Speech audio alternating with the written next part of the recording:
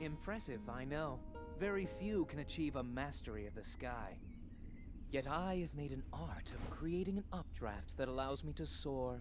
It's considered to be quite the masterpiece of aerial techniques, even among the Rito.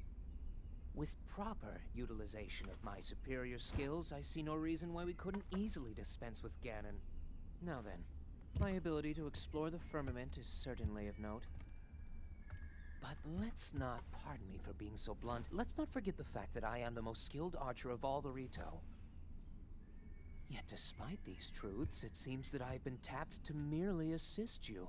All because you happen to have that little darkness-sealing sword on your back. I mean, it's just asinine.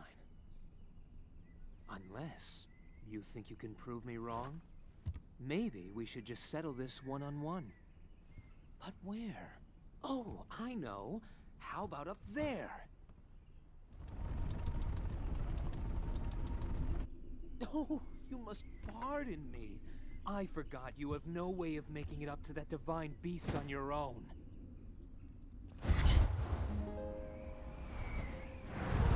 Good luck sealing the darkness!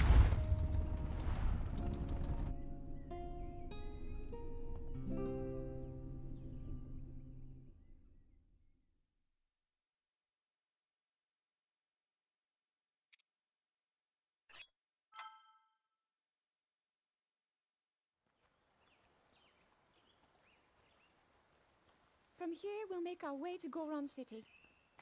Then, we'll need some adjustments on that divine beast so Daru can manage it as easily as possible. He's figured out how to get it to move. However, it's apparent that we still have much more to learn. But to think, that divine beast was actually built by people.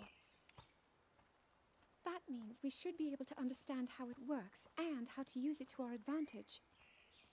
These divine beasts.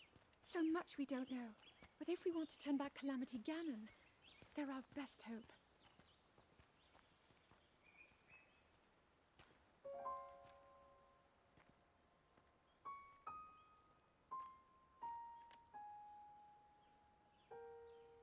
Tell me the truth. How proficient are you right now wielding that sword on your back?